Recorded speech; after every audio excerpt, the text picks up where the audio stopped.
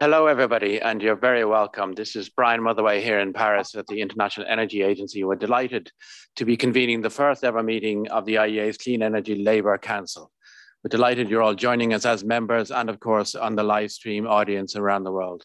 Let me hand straight away to our co-chair, Mr. Becky Nchali. Becky, the floor is yours. Thank you very much. Thank you very much. I'm proud that you pronounce my difficult surname so eloquently, but thank you very much, Brian. Let me just say as an introduction that clean energy transition should be people-centered and inclusive. And that is essential to the success of energy system transformation at the pace and scale required to deliver global ambition for climate change mitigation.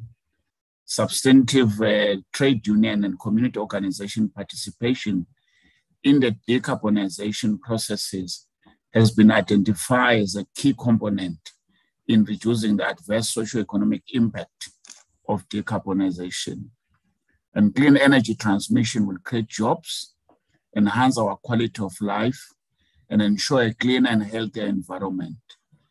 The issues unions have been fighting for in building a full employment, decent jobs, livelihood, gender equality, clean water for all, food security, affordable access to healthcare, better education, decent housing and well-planned settlement with good affordable transport, people uniting to help each other, environmental sustainability and economy which put people before the profit are all the same issues that will strengthen us to deal with climate change and usher a new transition. The just transmission as a concept emerged from the international labor movement, which was led by the ITUC and the International Labour Organization, involving a very, very long struggle. But at the 2010 United Nations Framework Commission on Climate Change conference, which was held in Cancun, Mexico, organized labor successfully lobbied for the inclusion of the concept of a just transition in the UNFCCC negotiations.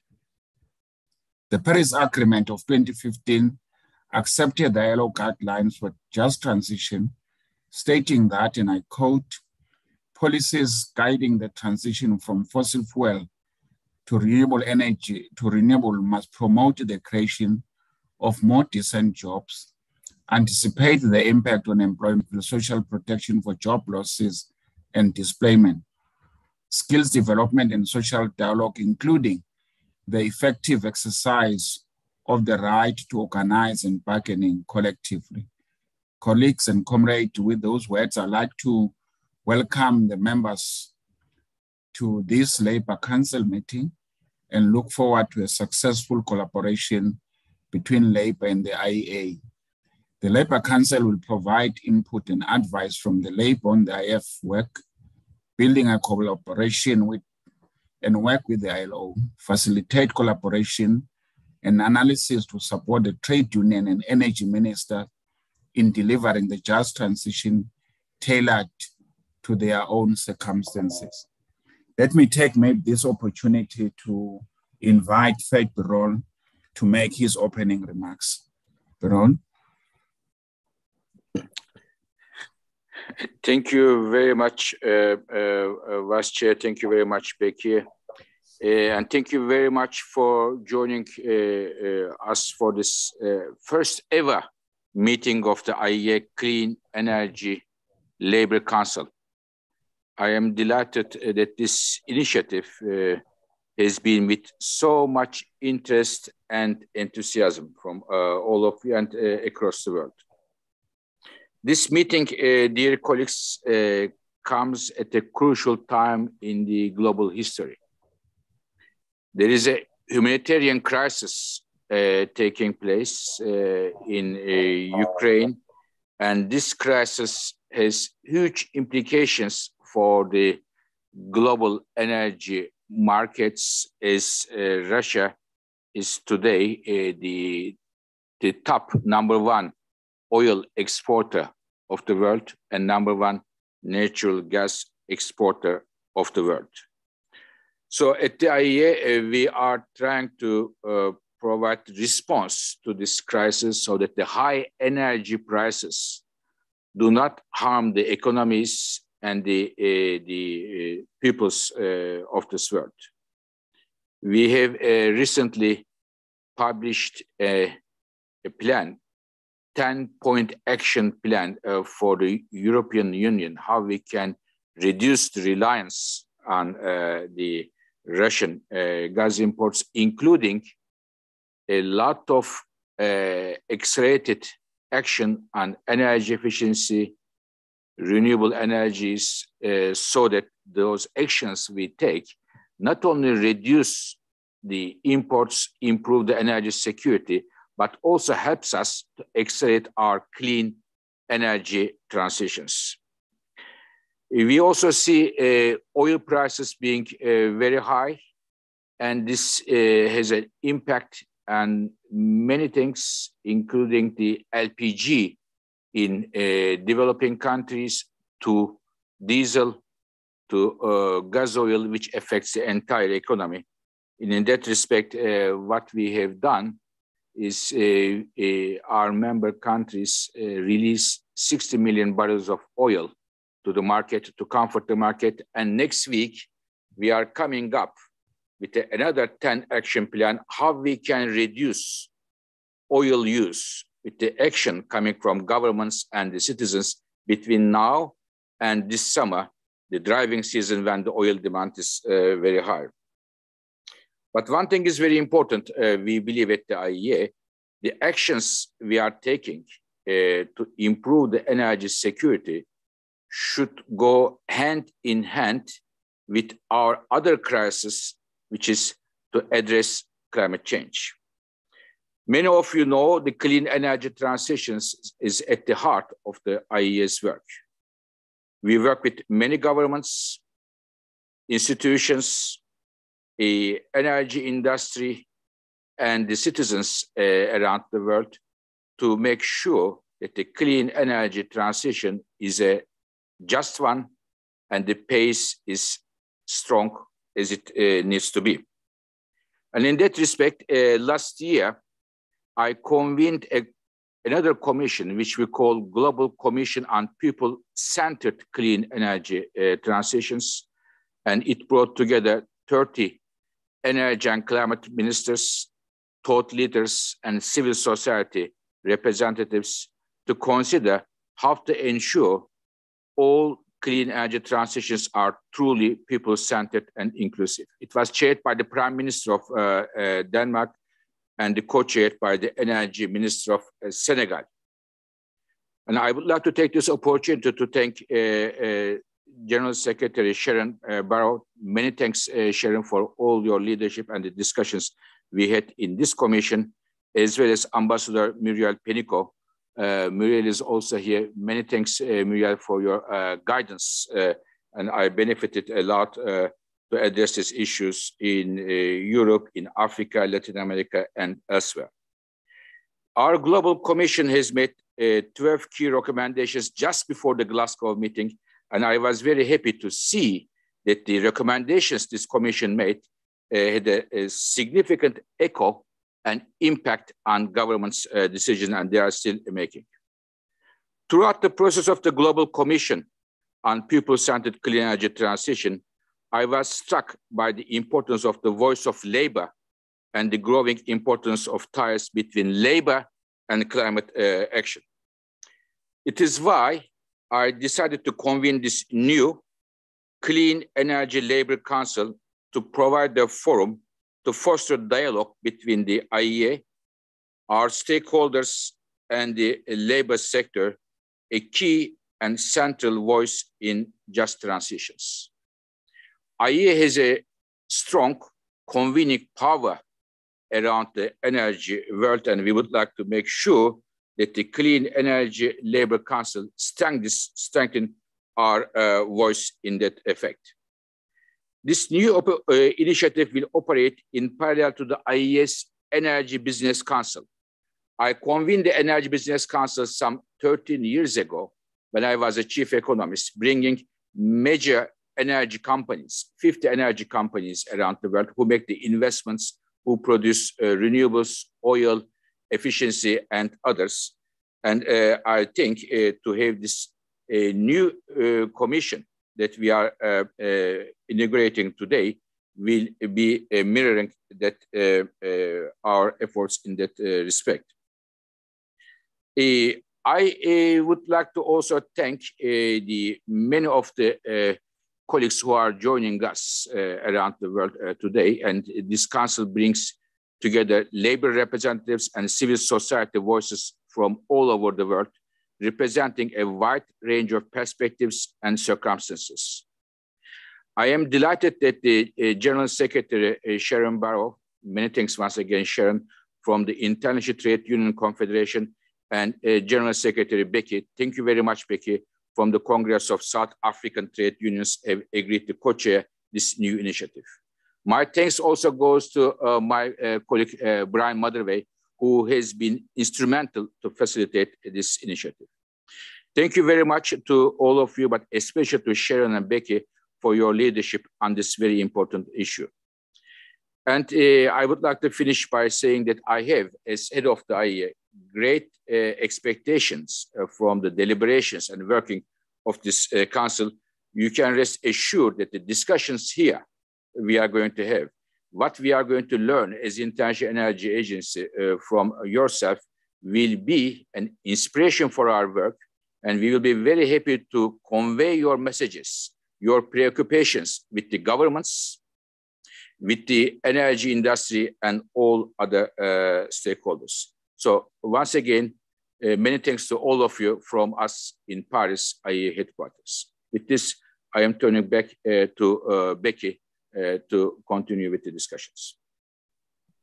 Thank you very much for your encouraging words. Indeed, you give us confidence and hope that choosing this platform is the right decision, and we thank for the leadership of Sharon for doing that. Indeed, it's a recognition that labor has a role to play in dealing with the challenges that we are facing, and we hope moving forward we'll be able to share our experiences, learn from each other, because it needs all of us to be able to address the issues of climate change. This being our first engagement and first meeting, and considering that we don't have much time, may I request people who are participating here to briefly do the introduction, if that is okay with everyone, and say who you are and all those things. Sharon, will you lead on that? Certainly, Becky. I'd be delighted to. And thank you very much, Mr. Birrell. We are absolutely delighted, Fatih, to be with you. I thank you for your leadership, in fact, not just of the IEA, but your consideration for, indeed, the inclusion of people, and in our case of workers, for, just and sustainable economies in a future which has to be, of course, aligned with the Paris Agreement. So we know your job is difficult, even more difficult at the moment, and I'll come back to some of that. But in the meantime, let me absolutely ask, first on my screen, Plamen, would you introduce yourself? Sure. Thank you very much, Sharon, and good afternoon, everyone. My name is Plamen Dimitrov.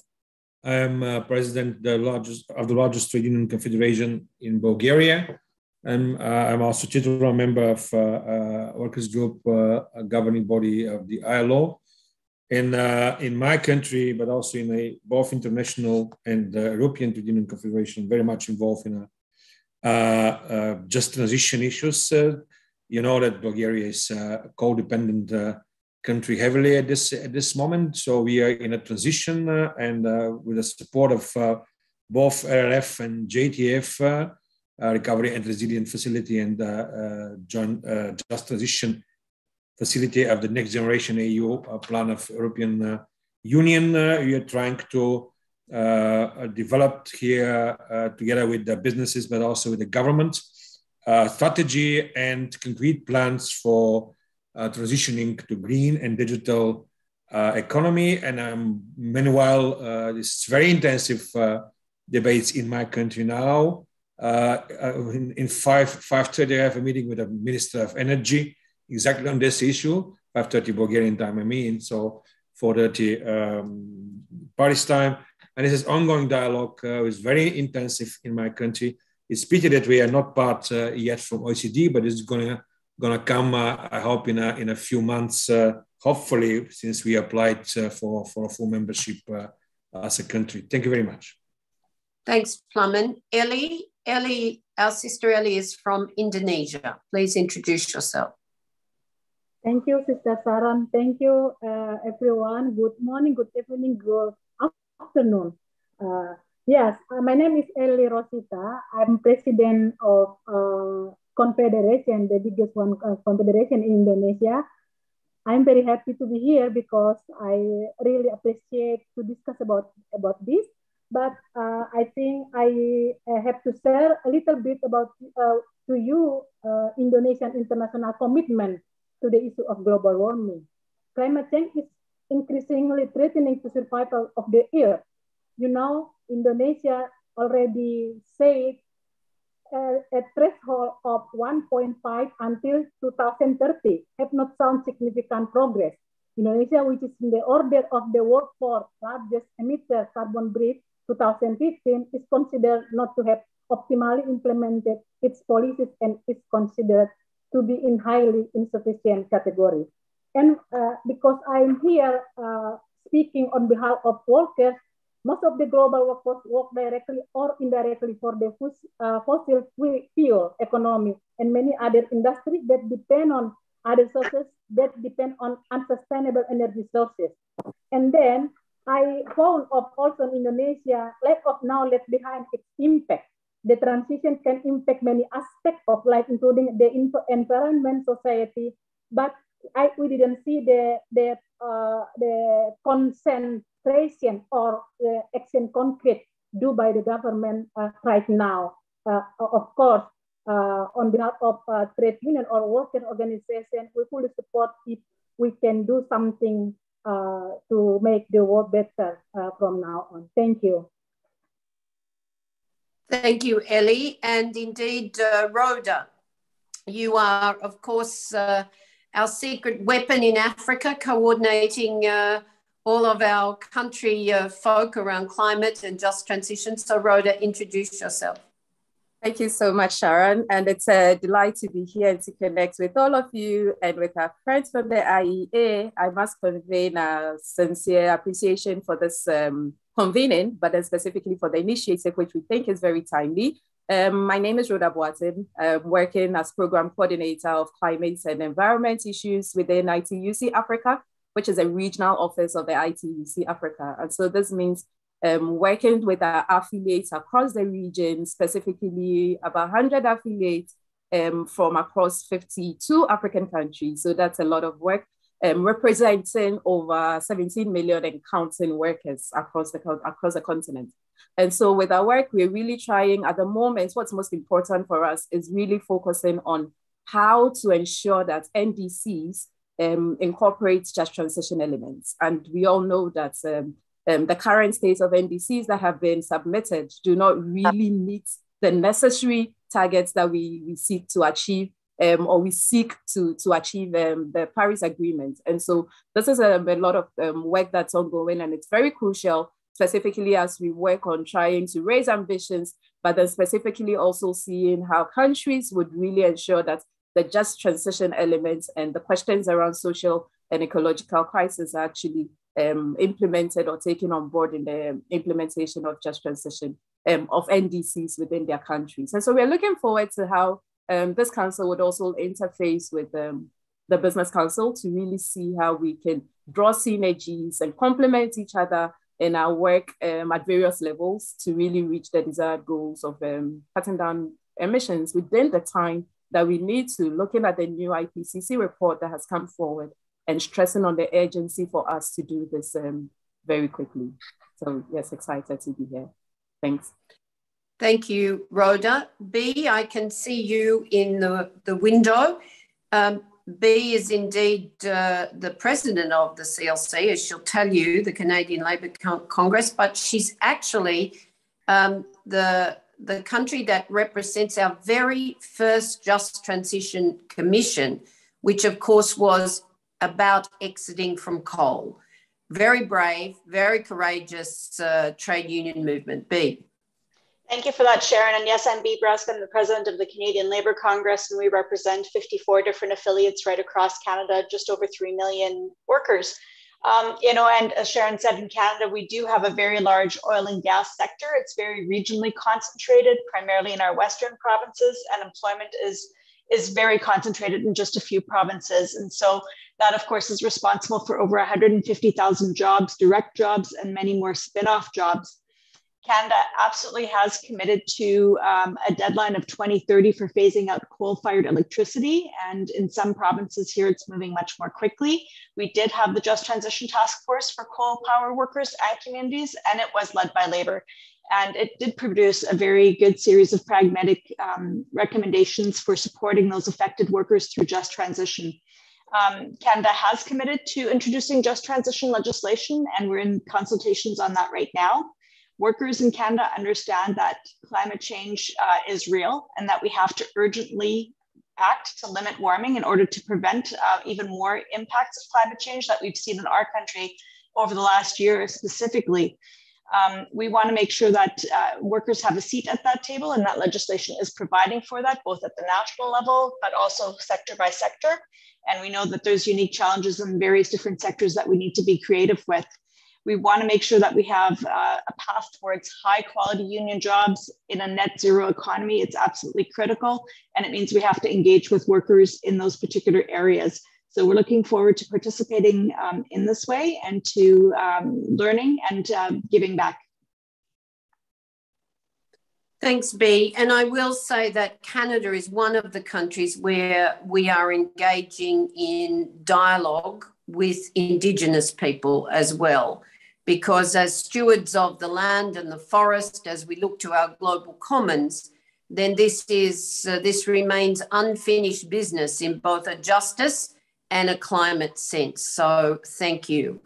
I see Frederick here. Frederick, of course, is from Germany and one of the most active labour unions in not just energy transition, although that's true, but also an industrial transition. So perhaps, Frederick, you could introduce yourself.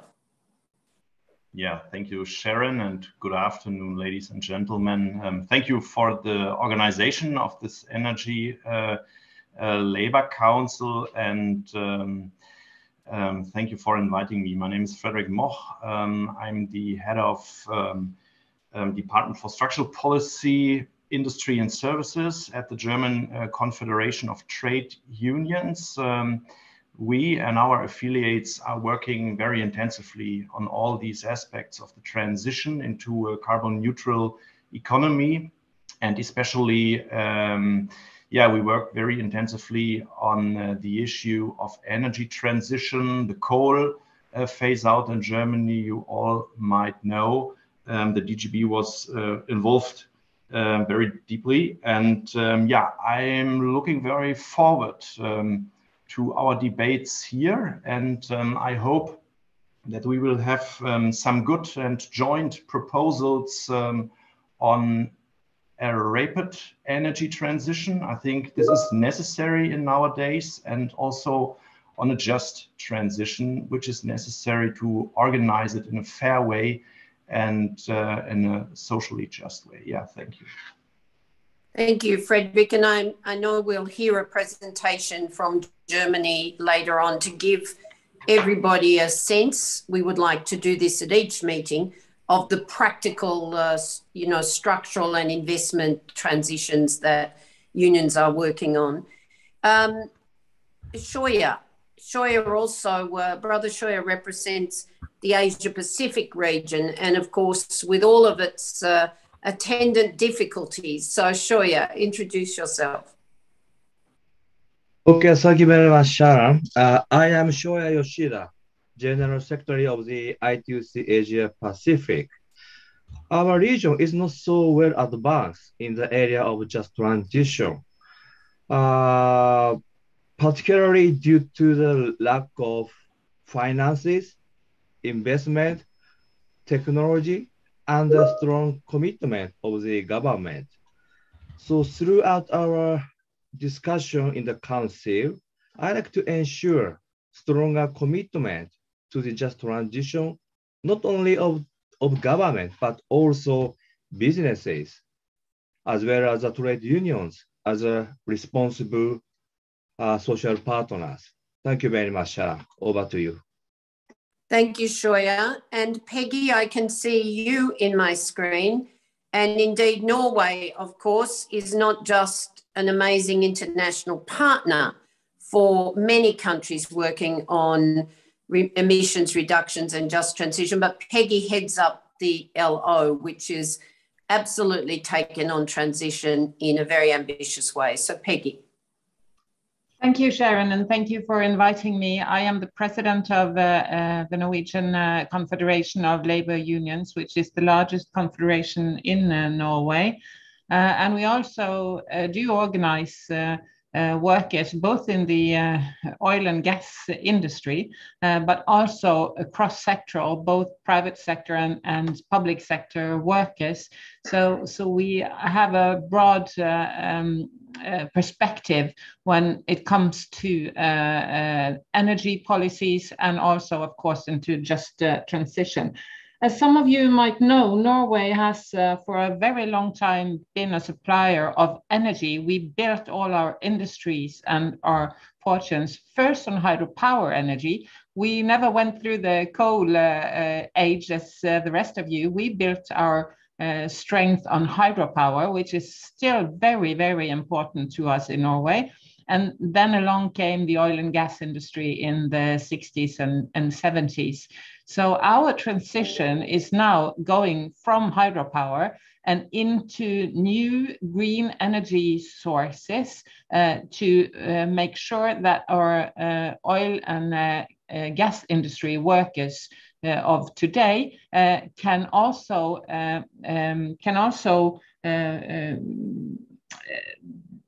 be able to maintain their good incomes and their expertise into the new green energy producing industries that we need to come up with. And we are also, as the rest of the Europeans are telling, very affected now by the situation in Ukraine. Our energy prices are extremely high at the moment. Norway, a big part of Norway is within the Arctic part of the world. So you can imagine we need a lot of energy, both for heating our houses, for light. We are consumers of energy. So this leads just now to very strong discussions in Norway in how to form our future when it comes to energy. So it's very important questions these days, and it's top of the mind of our government, and also when it comes to the situation in Europe itself. So we are very much looking forward to these important discussions. We are also building on the Nordic model when it comes to dialogue with both the government, but also with the energy companies. We are in close dialogue with them at all times. So I'll be more than happy to contribute also on that in that way, and I do look forward to our discussions. And we also housing the Just Transition Center, Sharon, and so we are in close contact with Samantha and her crew here in Oslo. So I'll be happy to join. Indeed, Peggy, and we're very grateful to you for that, because our Just Transition Centre we built after the Paris Agreement. It's led indeed by Sam Smith, and Sam is my Sherpa for this venture because somebody has to do all the work. And indeed, Lebo is her co-worker who is supporting Becky. And I'm very grateful to both of them. So perhaps quickly, Sam and Lebo, seeing I've noted you, you could introduce yourselves. Thank you so much, Sharon, and thanks for the opportunity to participate and also to do some of the work. Not much to say. We're very excited about this opportunity to make sure that the work of the IEA continues to build on what the labor movement is doing on just transition and a clean energy transition, but also, as you mentioned, Mr. Burrell, the opportunity to interact with the CEOs group and with some of the other institutions. So thanks a lot. Looking forward to working with you all. Thanks, Sam. Lebo? Thanks, Sharon. Hi, everyone. My name is Lebo Mulaisi. I'm the Labour Market Policy Coordinator for COSATU. I am acting as the Sherpa for the General Secretary of COSATU. The work that I do is around making sure that, workers' voices are heard on the just transition agenda here in South Africa. And we're in a very exciting time, especially when it comes to, transition planning, pathway planning, and ensuring that the language of a just transition, but what labor meant in its initial conceptualization of a just transition is embedded in all of our policy negotiations here in South Africa. It's actually quite exciting work, and it links up very nicely with the work of the Labour Council. So we're very excited to participate. I think it gives our work a lot of meaning because not only do we see it playing out in, some of the regional political, geopolitical issues, but now seeing it in the political economy of the rest of the world, it's starting to really bear a lot of fruit. From the inputs that I've just been listening to, people say that trade unionists only think about wages and working conditions. And I think this meeting proves them all wrong. Trade unionists are thinking about the future and the future of work and how we make sure that workers continue to be protected and factored into those futures. Thanks, Sharon. Thanks, Lebo. We do like wages and working conditions, though. but Lebo's right. We do see our role as being industry partners with like-minded employers and governments to actually build our societies and jobs. So I have Brad, you on my screen here. Brad, would you introduce yourself? Brad's carried the very difficult job in the previous iteration of the administration in the US to try and advance these issues. So Brad. Well, thank you, Sharon, and thanks to the IEA for forming this council. And Sharon's right, it's sort of a tale of two cities. And the previous administration had us going backwards on climate and backwards on everything we value. And now the Biden administration has given us a chance. The U.S., I think, is in a similar situation to Norway and Canada. Fossil fuel production is very important to our economy, but we're starting to see technologies come into the marketplace that are reducing the demand for fossil fuels. And in a paradox, for example, you see some of the big crazy pickup trucks that Americans like to drive are becoming the first electric vehicles in the market. The transition that we need to undergo is going to take billions and billions of dollars of investment. And the technical work of the IEA and our Department of Energy and the interaction between IEA and DOE is really important in helping us shape that transition and shape that spending. We've got over $60 billion US dollars in demonstration projects that are funded here in the US. And we're really hoping that we're going to be able to figure out how these technologies are going to play in the marketplace. And as Sharon said, to be able to form partnerships with the companies that are investing in these technologies. But we have to push hard. In the United States, there is in some quarters of the business community, a deeply anti-worker, anti-union culture. And I think that, with bodies like this, we're able to communicate about our values, about our desire to partner for an energy transition, because if we don't work together and if we're not shaping those investments. We're not going to transition as quickly as we need to. And this is an all hands on deck situation. So thank you for the opportunity. Thank you for pulling this council together. And thank you, Brad. Indeed, difficult work across such a big country, but we appreciate it. I've got a very special sister here, Carmen, who, to be honest, I've walked the streets in several cities with Carmen, with the peasants movement, with Indigenous people, and of course with the unions. And I haven't seen Carmen since before COVID attacked us. And of course, she has a difficult government to deal with too, although we're optimistic this year, Carmen. So welcome, and it's fantastic to see you.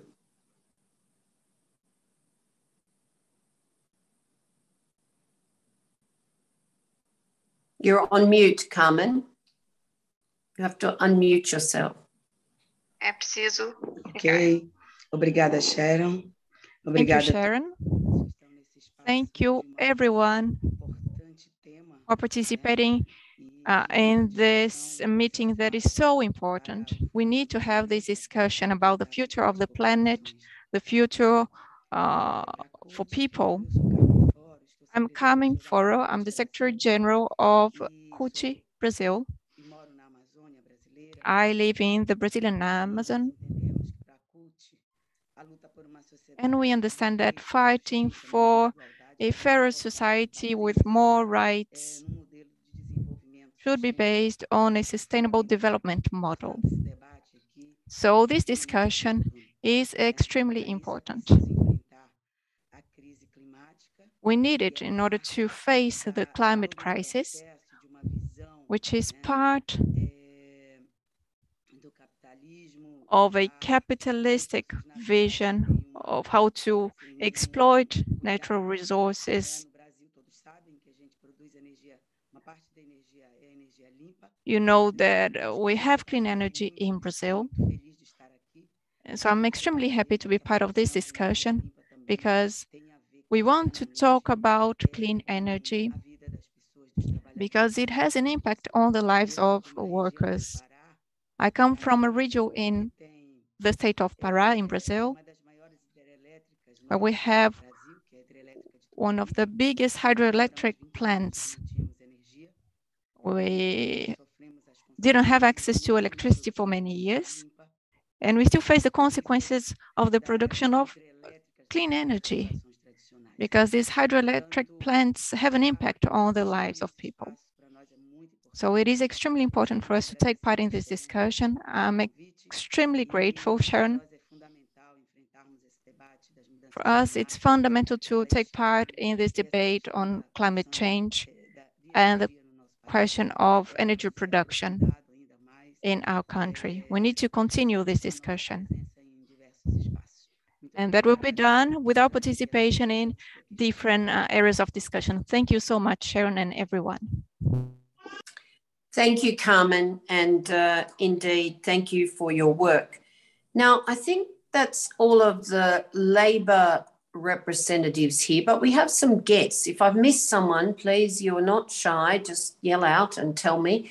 But we have some guests, and let's start with two women I know very well and deeply respect. One is Laurence Tubiana. She is, of course, she runs the European Climate Foundation, and I'm pleased to support her work. Laurence. You're on mute, Laurence. Thank you, Sharon, and thank you, Fatih, for organizing this exceptional panel. I'm very honored to be part of it. And again, thanking you, as many has done, on your leadership before that crisis and in that crisis in particular.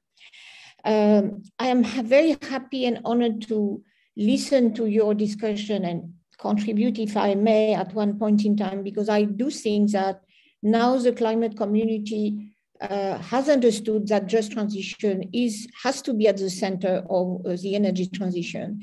And we have to start by that and not to land by that as an afterthought. And that's what I am intending to listen and from all of you to, in a way, make the best of the connection with all the movements that are trying to put climate very high on the political agenda, which is the job of the European Climate Foundation. Thank you, Sharon. Thank you, Laurence. And for those of you who know Laurence, you know her reach and her network and her courageous advocacy is extraordinary. So we're very lucky to be associated with you. Muriel Pennico is indeed a woman who I've got to know very well and call a friend, because often when we ask governments for help, Labor ministers particularly, but in other roles as well, you know, then it's usually about rights and social justice or transition and just transition measures. And Muriel is one of those people who have been there in the fight for both social justice and social protection through workplaces at every turn. And I really value that. Muriel. Thank you very much, Sharon. I would like first to thank Fatih Birol for his renewed leadership on this topic. And it's very innovative and very new that the IEA launched this Clean Energy Labour Council. And I think we all agree that it's extremely important. Energy transition cannot succeed if there's it's not people-centered and inclusive. And as a former Minister of Labour, of an ambassador to the OECD today for France, and as a candidate for the LO, you know, all that, I think it's something we have to put at the heart of all our actions. And we were very happy with Fatih and with Sharon also to contribute for the COP26 on the Commission on that. But I think now we need to push this initiative further.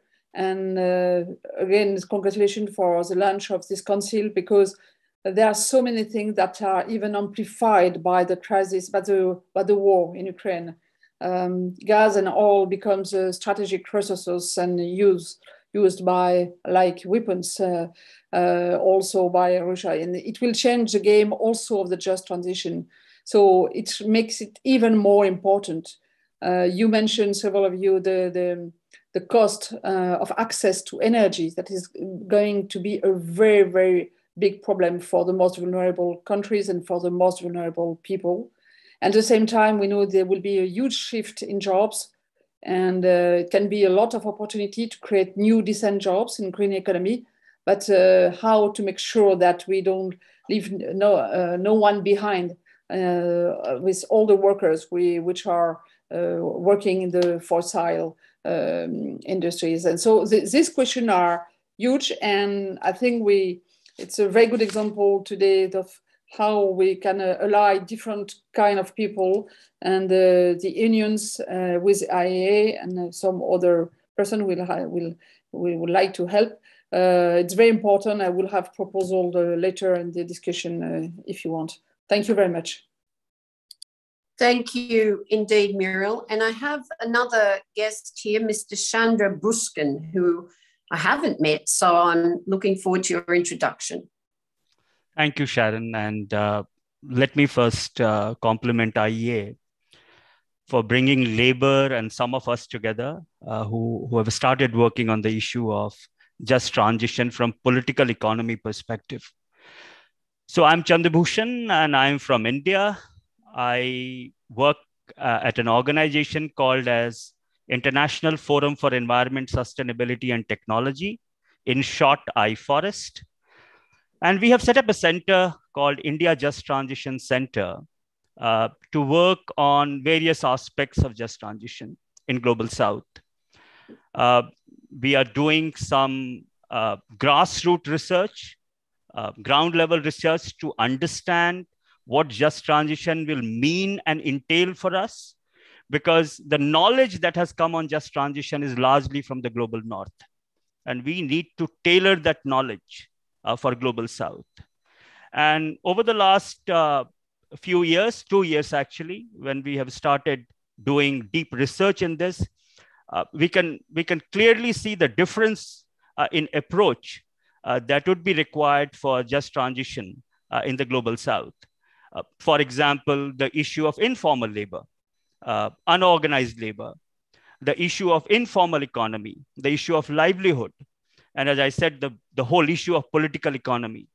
So I'm very happy to be part of this panel. I think we will be able to provide inputs, and I look forward to engaging with all of you. Very excited to see all of you. Thank you very much. Thank you. And I'm sure that Sam and our Just Transition staff look forward to sharing ideas and views and research with you indeed. And I'd like to make sure that your work is intersecting with our union's work in India, because indeed building energy collectives, cooperatives, training women to substitute solar panels for diesel pumps in industries like the salt mines, setting up clean energy hubs. This is the work of Siwa and indeed many of our friends in India. So that I look forward to that cooperation. I wonder, Matt and Brian, do you want to introduce yourselves perhaps so we know the players that are backing up Fatih? Thank you, Sharon. Thank you, everybody. It's a great pleasure to meet all of you that we haven't met before, and we're really delighted so many of you have agreed to join this process. And particular thanks, of course, to Sharon and Becky, and of course to Sam and Lebo. So I am Brian. I work here at the IEA with Dr. Baral, and I lead the team that works in this area of people-centered clean energy transitions and just transitions. So it's a great privilege to be able to work on these really important topics. I'm joined by my colleagues Celine, Matt, and Ghislaine, who are not on camera, but they all say hello. They're all listening intently, and we look forward to the rest of these discussions. Thank you, Sharon. And I thank them for both the support on detail and, of course, technical backup. So, look, I'm going to just say very briefly a few things about the framework and the background and our partnership with the IEA. And then I'm going to actually hand it back to Sam to introduce our two presentations, because I think the meat is to get into some practical work that this group is doing on the ground. We very much see the work that Sam leads for us, the Just Transition work, as bringing unions to the table. We also have a broader team in here that look to the policy settings and the interaction with industry leaders and the COP and so on. But Sam does our most valuable work with her team, and that is where it counts, trying to drive the support for unions engaged in just transition and actually across all industries, and of course with our global union federations and partnerships beyond the union movement. The IEA, though, took a very bold and courageous step when it pulled together a commission on people-centered clean energy transitions and invited people like me to the table who could indeed put the perspectives and the expectations of Labor on the agenda. As Muriel said, it was indeed a fabulous experience, because the overlap in the concerns from industry, from trade unions, and indeed from communities, and the role that we saw for the IEA to play in being a lead advocate. And I commend Fatih on his courage in bringing those people together. I won't go through all the recommendations, but I urge you to read the report. It covers decent jobs and worker protection, social and economic development, equity, social inclusion and fairness, and people as active participants. It goes to the heart of job creation, job defending jobs, transforming jobs, and job creation through energy transitions. It also looks towards the development of support for communities and workers, and of course brings into perspective the skills and the reskilling we need to deal with some of those transitions. But most important of all, it actually does talk about policies that will enhance social and economic development and improve the quality of life for everybody, including for workers in safe workplaces. And it has expectations of governments. And remember, the IEA has government members. It has a business council, but it also has government ministers and governments more broadly.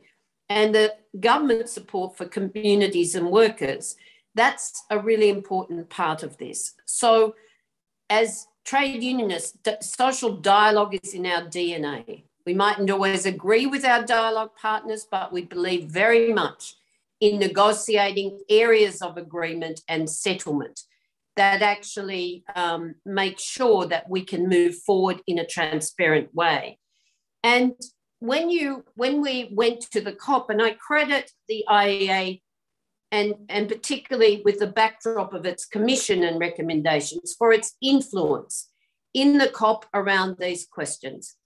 We've seen declarations by governments before because we fought for them. We fought for just transition in the preamble of the Paris Climate Agreement. We fought for rules to cover those elements of justice in the COP playbook, in government behaviour, as Rhoda said, in NDCs. But we also have seen declarations, even in Poland, the president of the Polish COP, when some of our government friends told us they couldn't really focus this time on just transition because there were so many other things. The president of the COP in Silesia actually changed those views by working with us on a declaration. They had over 50 heads of government sign. And then we saw a bit of a lull. People were interested in just transition at the local level. Some governments, we've seen a number of commissions or working groups or working parties, but it's not moving fast enough. And we know that indeed, if you don't have the trust of people, as Plumman said, if they don't know what the plan is, then you will not get the trust to scale up. You simply won't get the trust to meet the mammoth effort for cleaning our economies that we need to make by 2030. So when we arrived at the COP in Glasgow, we had worked, as Sam will tell you, on the Just Transition Declaration that the UK government sponsored. But Fatty, I compliment and credit you with a lot of drive around this, because for the first time, when I was asked to co-launch the Energy Day, and it was energy and just transition, it made a big impact. It made a big impact. But we are still having to push to see the commitments made there play out. And today you will hear 2 case studies, which Sam will introduce more fulsomely, but one of them was played out at the COP. At least the framework and the financing in part was played out at the COP. You know, I will never forget, Becky, your Labour Minister, Barbara, when I was proud to launch the investment into South Africa's transition of Eskom, the energy company. Your minister laid it out clearly. She said, if you walk into a community around Eskom facilities, every clothesline will have an Eskom uniform on it. That's the challenge we have to face to get trust in the communities, because the workers there actually are the people who keep their families with in income with the capacity to survive. And they're our Eskom employees. It really painted a picture of the immense nature of the struggle. Our trade unions, other leaders in communities can do this in every nation.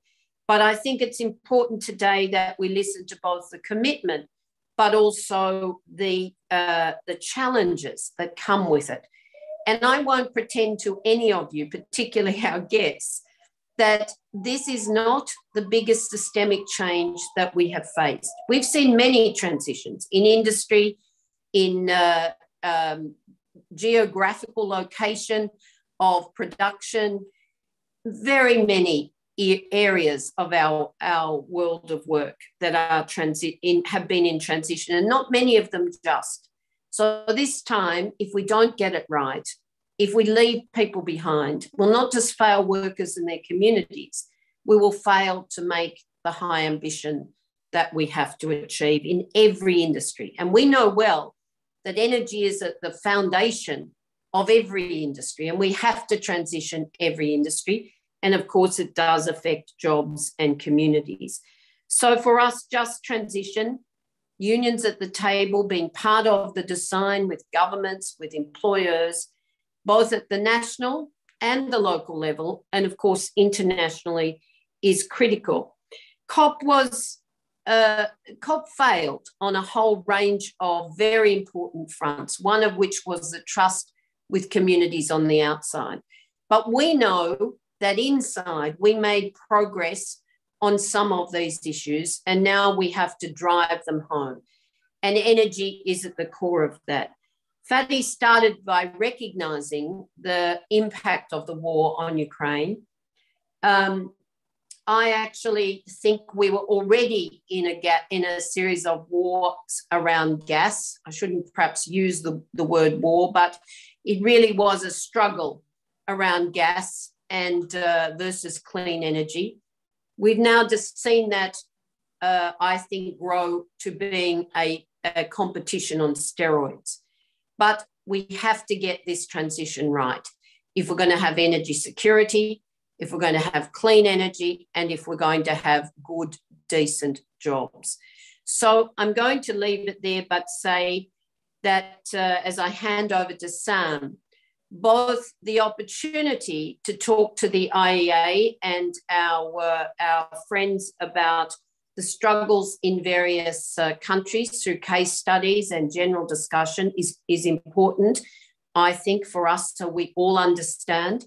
But equally, Fatih and Brian, the chance to engage with employers who indeed are on the same page. Or if they're not, let's see if we can get on the same page with dialogue and with governments through your authority or under the banner of your authority is, I think, a very, very good opportunity. So thank you very much. And Sam, I would ask you to introduce our case studies for us.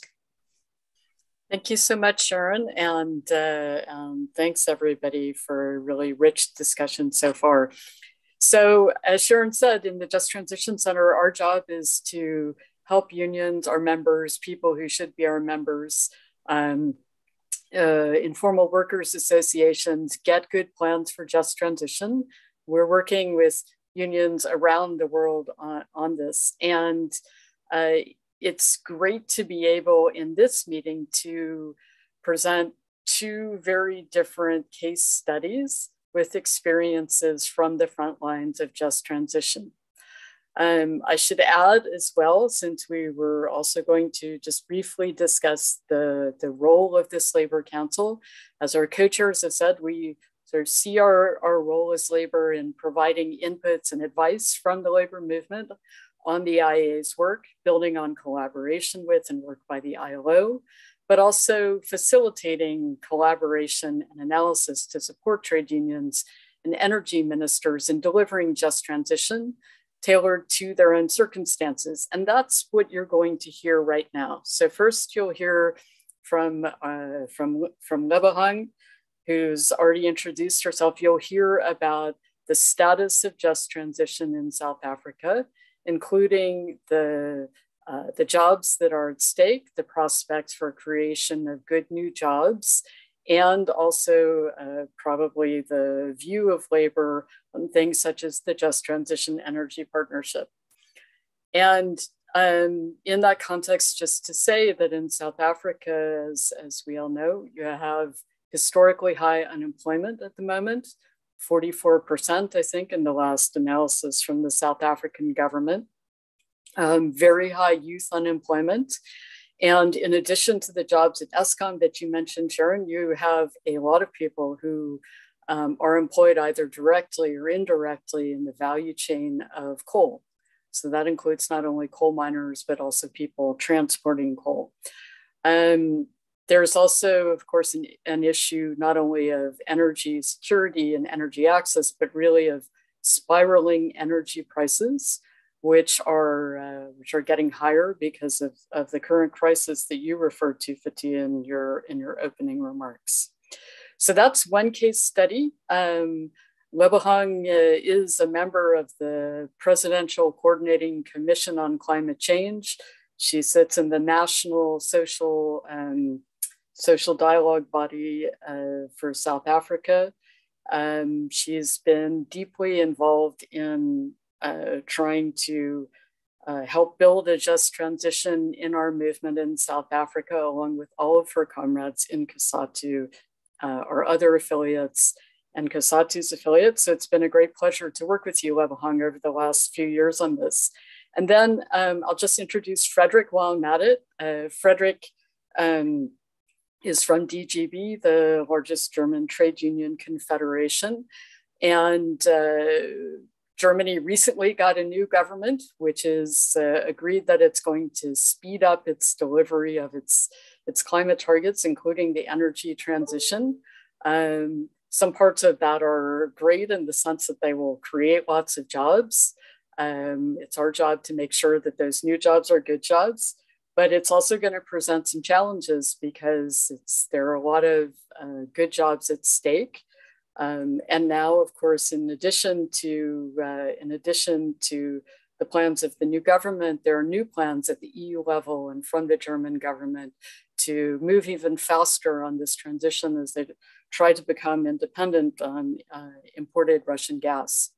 So I think Frederick is really going to give us an update from the front line of very, very rapid energy transition in an industrialized country.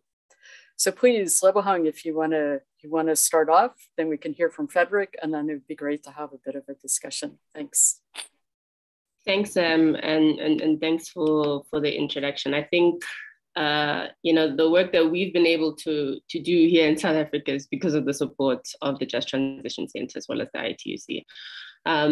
This subject matter is actually very difficult. I think the more and more we delve into the dynamics of a just transition, then do we actually see that we've actually signed up for Mission Impossible here. But it's been interesting to watch the discussion pan out. So we've been doing this.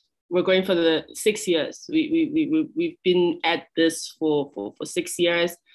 And I must say, I've seen a shift, not only in the trade union movement, but I'm already starting to see a shift in some of the social dialogue that we're having, either with business, either with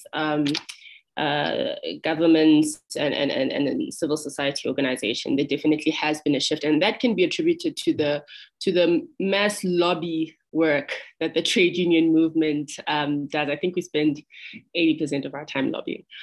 So it's starting to bear fruit. I mean, I sat in one of the Presidential Climate Change Commission meetings, and I just looked at everybody talking about just transition with such excitement. And I just thought about, 6 years ago, this was not the conversation. So that's really attributed to the work that, the trade union movement has done. I think just to save time, I'm gonna quickly I have a couple of slides. I won't do too much today, and I'll also try to limit my inputs. So I'm just going to give a bit of a background as to the case study of South Africa. What have we been up to, and how is it playing out here in South Africa in terms of the just transition? And we know the biggest hurdle is getting over the energy transition first. So that's, I think, where we are as a nation.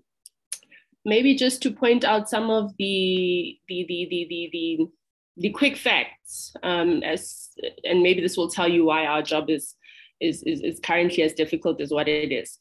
85% of our electricity generation is dependent on coal. Before this meeting started, myself and the GS were panicking about the fact that we might not have electricity, because electricity security is also a challenge here in South Africa. So we've got 85% of electricity being generated from coal. And we must say coal is also one of South Africa's largest export by value. It accounts for about 61 billion rand. If we have to convert that to dollars, that would be around 4.6 billion. Coal mining sector, it employs about 82,000 workers. There's a 60% union density in the sector, and a large share of that are our members. Eskom employs nearly 50,000 of employees in its fleet. the coal-fired power stations. And this is not just 50,000 Rand is just what Eskom is employing. There are a large number of other industries that are also linked indirectly to that particular sector, not to mention the informal sector that is also surrounding Eskom and its various power plants. When it comes to the unemployment rate, Sam, you've already indicated this to a certain extent. We've got an unemployment crisis in South Africa currently. This is why there's so much jitters when we talk to workers about the possibility of a transition to a low carbon economy. When you look at these quick facts that I've just quickly drawn up, you could just see from a bird's eye view that we're basically locked into coal. Our mineral energy complex is basically in a coal lock-in. Therefore, our industrial policy is locked into coal. And therefore, our integrated resource plan equally is locked into coal. So every time we talk about, the potential of an energy transition to a low carbon economy, these are the background that continues to plague, especially the South African economy. Given the high unemployment rate, and if you take into consideration discouraged work seekers, it works up to 46.6%. Youth unemployment is even way higher than this, at about 60%. So when we talk about, phasing out jobs that people are currently dependent on, and complete regions are dependent on these particular jobs, you can understand why there is a bit of anxiety when it comes to the issue of transition. And I think we've been dealing with that with our membership. I just wanted to give also a glance as to, when it comes to electricity production from the different sources. So the dominant player in South Africa, given the 82% that I just indicated in the previous slide, is from oil, gas, and coal sources. So we went from a situation in the 1970s when there was an almost 100% dependence on oil, gas, and coal sources. Now it's at about 85 or so percent.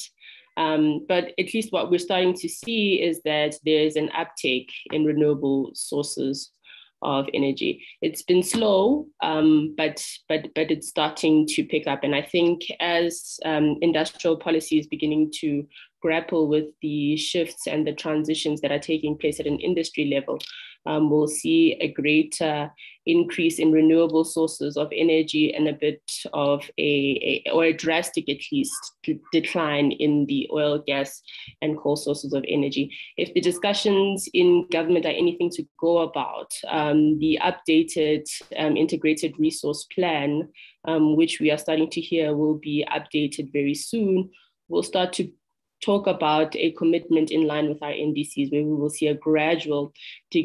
see a significant decline in oil, gas, and coal resources, coal sources, in favor of an increase in renewable energy sources.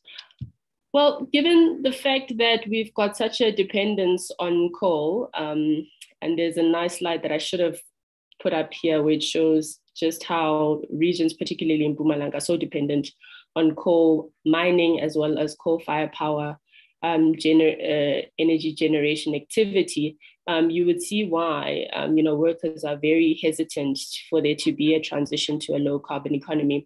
And I think that's why COSATU, as early as the year 2009, has already started a process in order to assist workers in able to adapt to the changes in our society in terms of transitions, but also to assist them with the requisite demands that workers need to start tabling at bargaining councils in order to bring about a just transition. I think one of the things that we've raised in our work and what we're starting to communicate, even when we do our lobbying with our own membership, is around this idea that, a transition is already underway. And our responsibility as a trade union federation is to equip workers with the necessary abilities, the necessary know-hows, and to engage in social dialogue in order to ensure that governments, businesses are in a position to assist workers in order to be able to adapt to the needs of a low carbon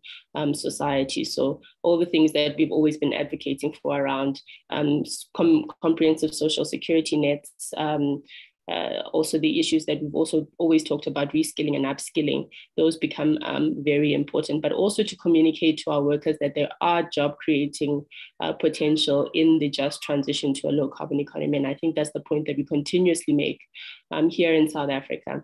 And that's why we participate in the various platforms that we currently participate in, because we do believe in the job creating potential of the new sectors that will emerge, especially when we transition to a low carbon economy. So in South Africa, I think we've made incredible strides. I must say, I pointed to the fact that 6 years ago, when we were talking about issues pertaining to climate change, nobody was talking about the just transition. And now for it to be the catchphrase of the century, at every meeting you go, talks about the amazing strides that we've made as a trade union movement. And I think even with the South African government, they've really come to the party in a really big way, wanting to create coordination amongst the various government departments to ensure that when we speak of a just transition, because the term is loaded, even though it is our term, we're the ones that coined it, and we knew the reason behind this. We didn't want workers to be left behind as a transition was unfolding. But as and when other sectors of society and other stakeholders now start to grapple with the term, they assign various other meanings to it. So I must commend the South African government in the sense that they want to create a framework and they want to create a similar understanding across various government departments as well as across various stakeholders to ensure that we have a common understanding as to what we mean about the just transition. And I think I must attribute Labour's hard work in ensuring that the needs of workers and communities are embedded in the meaning of a just transition. And the Presidential Climate Change Coordinating Commission that was established by the President, in line with Labour's demands in the Job Summit that there needs to be this commission. The definitions around not leaving workers behind, reskilling and upskilling, and comprehensive social security, and the need for research and development are all embedded in the definition of a just transition here in South Africa. So there's been an establishment of the very long term, but we always call it the P4C. The Presidential Climate Change Coordinating Commission has been established by the President, and what it sets to do is to bring together a number of stakeholders, Labour is included, a number of stakeholders who come together on a regular basis to plan for the just transition for South Africa. One of the outcomes of the commission, and this is year 2 of its establishment, has been the Just Transition Framework. And in the Just Transition Framework, we've already identified that the just transition must have characteristics of distributive justice.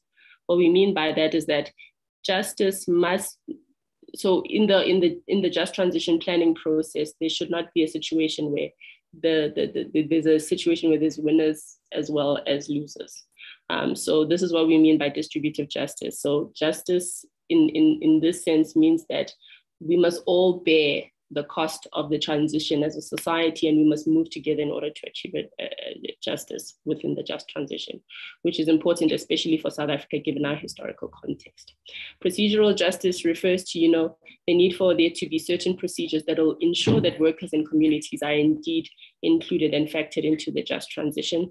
And then this idea of restorative justice, which for South Africa, given its historical context, is very important. There are a number of groupings in South African society that have not been factored into economic participation or justice after democracy. So it's very important that those groupings now become factored in as we seek to achieve restorative justice. Sharon has already started talking about this, and Sam, you already talked about this, and was one of the outcomes for COP26. I don't know, COP26 for South Africa was good. But the outcome of the political declaration for the just transition and just transition financing for South Africa, I think has been a major breakthrough. The members on this council have already talked about the fact that transitions cost money. When we look at the various social and labor plans that we're tabling with the Presidential Climate Change Coordinating Commission, I sometimes look at these and I'm thinking, this is going to cost a lot of money. And the question is going to be who pays for this? So the just transition financing through this political declaration is a breakthrough for South Africa, not just for South Africa, but other developing countries and other emerging economies that seek to endeavor to engage in a process of transition. So for us, the political declaration, I think, is a game changer, and it takes us on the path of transition, and it assists us to achieve the social imperatives of a transition. We often say that because of market mechanisms, the transition aspect is going to be taken care of. I think, businesses are going to follow where the money is. So the market mechanisms are going to take care of the transition part sooner or later. The justice element of it is social in nature. And that requires government, that requires trade union, that requires civil society. Now, these people that I've just mentioned, the government, social, labor and civil society, these people don't have money. So it is up to, declarations of this nature to finance the work on the social work and the justice element of the transition, so that when the two come together, the social, the justice and the transition element of it, when they come together, they move together, and they move together without one overstepping the other, which for our society is actually quite important, because it allows us to achieve not just a transition, but also our developmental imperatives. I think one of the important things about the South African process is also how we've gone about our NDC deliberations for South Africa. I think for the first time ever, we're not only talking about NDCs, which can be a very scientific and technical conversation all on its own, but what we've attached to it is around the notion of a just transition. So just transition is very much embedded in South Africa's NDC. And this is because, we said, yes, increase the ambition, but just make sure that the just transition also accompanies our NDC, so that the two move together harmoniously, because for our society, I think this is actually quite important. As South Africa, we've recently had deliberations on a climate change bill. And what we seek to do with this climate change bill is to disaggregate the discussion around the just transition. So currently, it's very much at a national level at the Presidential Climate Change Coordinating Commission. But through the bill, what we have is this process of factoring down, the just transition at the various spheres of government, so that at local level, at regional level, you have just transition committees that will take into consideration the outcomes of the Climate Change Coordination Commission and implement it in their various spheres of government. Lastly, I'm going to talk about Eskom, which is the power utility for South Africa. It's currently going through a number of... We might just have to be brief, Lebo, because we've now got another one to go. Yes, very brief. So just to talk just briefly about, the Eskom. So Eskom, all of its energy generation, electricity generation is all coal-based. But because of some of the groundbreaking work of the trade unions here in South Africa, they'll be repurposing their power stations for renewable energy production, which is a game changer, because a little while ago, 2 to 3 years ago, when you talked about renewable energy generation, it was only to be done by independent power producers. So now that Eskom is entering into the game, we're going to now start to see renewable energy generation that is going to be done by the state as well. This is important because Eskom can start to model what we mean by just transition. We've been pitching the idea of a jobs guarantee to Eskom. And what this means is that all the workers that Eskom currently have, they will not lay them off as they transition to a low carbon economy. So we're seeking to pilot this with Eskom. And if this is successful, hopefully it can be the case for all other industries and all other utilities that seek to also engage in the process of a transition or a just transition at that. I think I'll leave it at that as the South African case study. Thank you. Thanks, Sharon.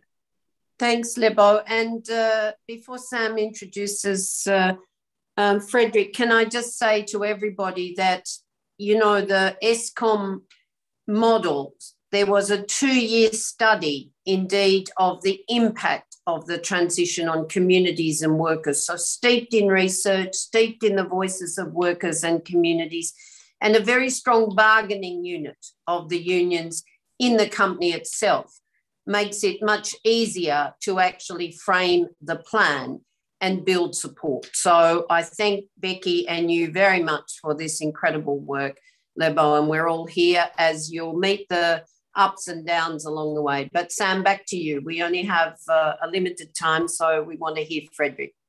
Yeah, I'll be super brief. So just to say that it's been a great pleasure, but also we have learned a ton from accompanying Frederick and DGB and the German trade union movement as they tried to set a standard for just transition in coal phase out, certainly in developed countries, but maybe also some things that that we can learn from in other parts of the world.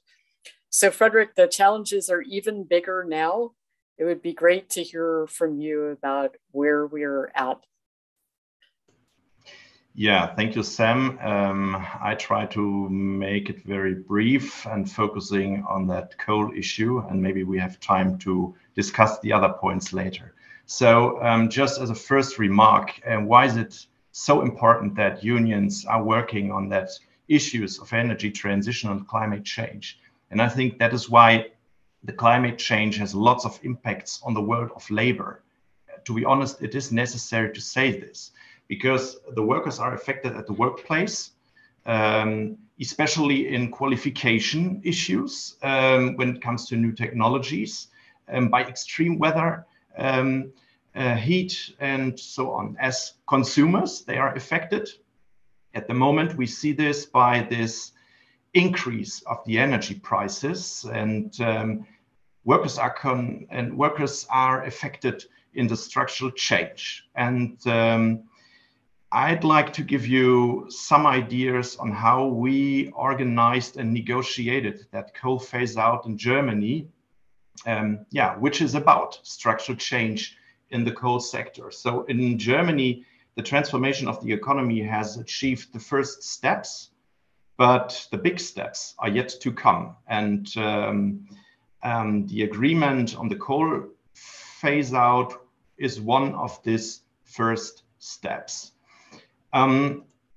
I don't know if you know the structure of the electricity supply in Germany. So let me say that around 30% of our electricity comes from coal. Around 50% is yet to come from renewables. So we have a very good increase in the last 20 years, but for sure it is not enough, because Germany also wants to replace nuclear and not only coal.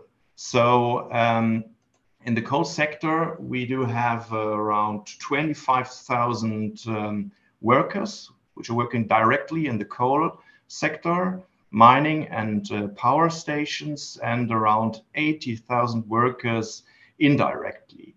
And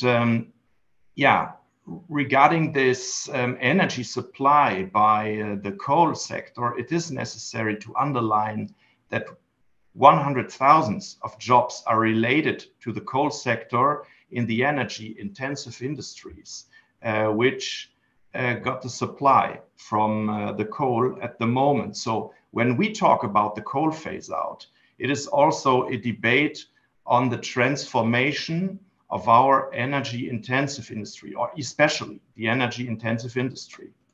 So in Germany, the plan is phasing out by 2038. This was an outcome of our coal commission, in which the unions were part of, and also other stakeholders of our society, of the economy, were part of. And there is this fixed coal phase-out plan. We have this Coal Phase-Out Act, which was passed by our parliament 1.5 years ago. And from the union's point of view, it was necessary that this coal phase-out was designed by clear checkpoints. So we demand the acceleration of our energy transition, we had the demand that there will be a structural aid for the coal regions, that we have social security for the workers, and also the participation of the social partners in the whole process of the phasing out of coal.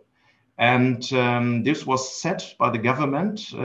There was a Structural Enhancement Act, and out of this act, there is an amount of 40 billion euros spent for the coal regions. And to give you an idea of the relation, the gross added value of the lignite mining industry in Germany is 4 billion euro. So for a time period of 20 years, this structural aid is half of the gross added value. I think it is useful to know that, to have a relation to what this phase out means economically for the German economy. And now we have a new Climate Protection Act, which has much more challenging climate goals. And also we have a new government which is facing an acceleration of the coal phase out by 2030. From the union's point of view, the workers' participation was a key for a just transition in the coal sector. So, as I said before, there is a very high level of social security, no business-related layoffs in mining and power plants. We have some kind of compensation of lost wages, which is made by collective agreements. We have qualification programs and some kind of adjustment allowance as a bridge to an early retirement for the coal miners. This is fine. And from our point of view, it is necessary that this high level of social security is also secure when it comes to an acceleration of the coal phase out. But the question is, what comes after the coal? So the task is to develop the coal regions and to spend this amount of 40 billion euro into a new economical perspective for the coal regions. And as unions, we want to shape, to be an active stakeholder in that debate, not only on the company level, even on the regional level, to influence the debates on the regional level, to have good investments, new investments into new technologies. And that is why the DGB initiated a project to support all the union's initiatives and programs on the regional level. So there was an opening of regional offices in all coal regions in Germany by the DGB, strengthening all these union activities in the transition of the coal regions, and also being a contact point for workers, for works councils, and even for the unions on the regional level. And we started this in the last autumn, and now it will work for first phase for around 4 years. And I think it is a small thing for this whole debate, but it's a big thing for the union to be visible in this structural change of the coal regions. And it is a very, very important activity for us to have a just transition. Yeah, but what's next? The question is, at the moment, the war on the Ukraine and the impacts of this crucial war on the energy supply in Germany, on the coal phase out. So there are lots of discussions. We have a very intensive contact with our government at the moment on all these aspects. And I think from now on, it is not clear which measures for an acceleration of the energy transition are useful and are working in a very short time period. This is a debate we have in Germany at the moment and also inside the unions.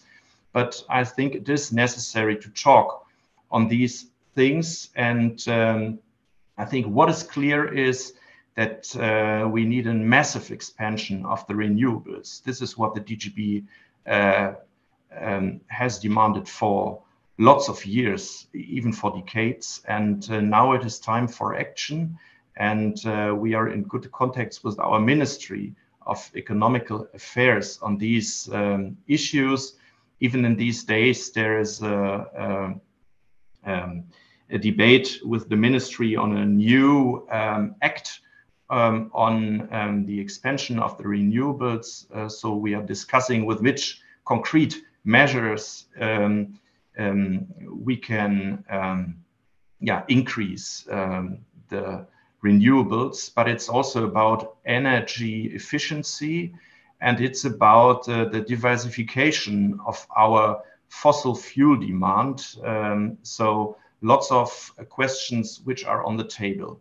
But as a result, what are our learnings of our activities in this area of energy transition? I'd like to give you, as my last comment, so to speak, for this input, 6 points, which I think are very important. So the first point is, it is necessary when it comes to structural change that you involve all these relevant actors in this transition process, like this coal commission in Germany or this task force in Canada or in other parts of the world. From our point, it is necessary to have a high level of co-determination, because the employees are the drivers of the sustainable development with their hands and with their heads. So it is necessary that they are on the table. It's about further training. So when it comes to new technologies, it is necessary that the workers are trained, that they know what they are doing.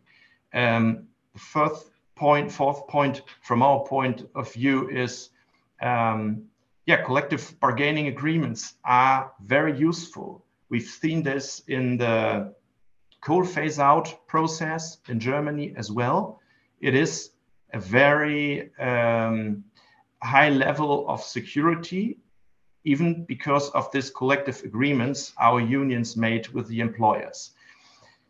Fifth point is, you need a social security in times of change. This is also a learning from our German coal phase-out. The last point is, you need a clear political framework for workers, for investments, and even for new economical perspectives. This costs money, and it's the task to organize the money that it is working for new jobs and new economical perspectives and for a just transition. Thank you.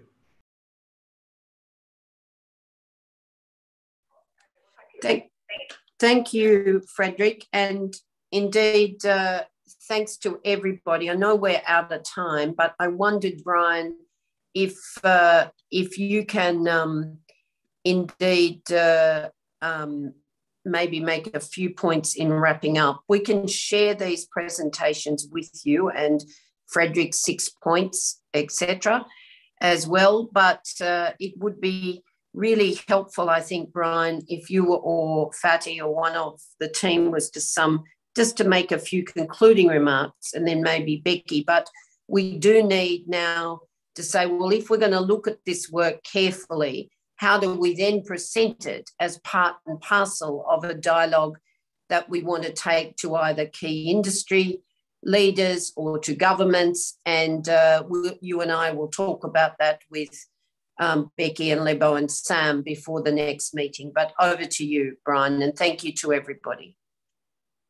Thank you very much, Sharon, and let me add my thanks to everybody. It's really instructive and informative for us to be here today, and all of us have really learned a lot from all of you, and we're delighted to have this opportunity, and the first of many opportunities, I hope. I hope that this can be just our first meeting, and we're going to continue to get to know each other better in this group and also individually. Certainly for us, from our perspective of looking at net zero transitions, decarbonization, clean energy transitions, whatever you want to call them, they very much need to be people-centered processes. A, because that's what they're for making people's lives better, they're for making all of our lives better. But secondly, of course, they'll fail without putting people first. And we've already seen as many bad examples as good examples in this regard. And therefore, to hear from the two case studies in particular, Germany and South Africa, different in very many ways, very different contextually, very different underlying features, and yet common challenges, common journeys underway. It's really fascinating to hear the excellent work that's been going on in both cases, and some commonalities in terms of what the hints are of what success looks like in terms of really strong engagement, good social dialogue, inclusion of all partners, and of course, the injections of both time and money. And both of those present their own challenges, both in terms of the affordability of transitions and the kind of measures that maybe some countries have used, and even more so in many ways time, because we're under pressure to drive change. Our governments have set very ambitious targets for pathways towards net zero.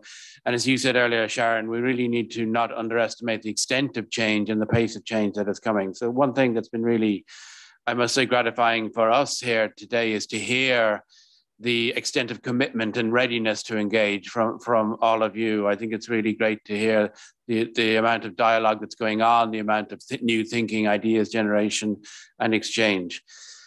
In terms of going forward, I really want to say that our governments, the energy ministries and the climate ministries and the governments around the world that we work for and we work with, are keen to do this right and really want to learn from you. They want to learn from us. They want to learn from each other. So there's a real understanding of the need to put these issues more to the fore than perhaps they have been in the past, and a need to understand from each other what works, what doesn't work, and to really strengthen the people-centered dimensions of all of these many policies, investment programs, action plans that are being put in place around the world.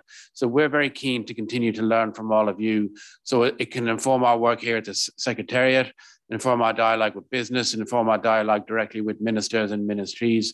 And we're looking forward to learning an awful lot more from you in the future of this council. So Sharon and Becky, thanks to both of you for your co-chairing and for your leadership, and thanks to all the members for joining us today. Becky. No, thank you very much. And thank you very much for all. I think it has been a very fruitful experience learning. And of course, we agree that Sam will have to coordinate the introduction of the work that is being happening in different countries, share and create a platform for all the members of the council to be able to work. And I think it will also allow some bilaterals so that we can compare the studies of other countries, and as Dr. Brawler indicated, to avoid the pitfalls that other countries have gone through for those who are late coming. We were to discuss maybe the frequency, but I think we are running out of time. I think Sharon and the other team will have to discuss this off the record to indicate when will be the next meeting, depending on the work that needed to be done, but also for the future item. And I think in our engagement with the different ministries, we'll have to bite this big elephant in small pieces so that at least we are doing what we call it building blocks so that we can see the movement, because you can't address all these issues, all of them at the same time. I think we needed to choose and identify what are regarded to be the building blocks. We appreciate your time. We think this was the right decision to take, and welcoming by the IEA in terms of working together. We appreciate your time. We know that in other countries it's very late. In other countries it might be too early, but we are grateful. Thank you very much.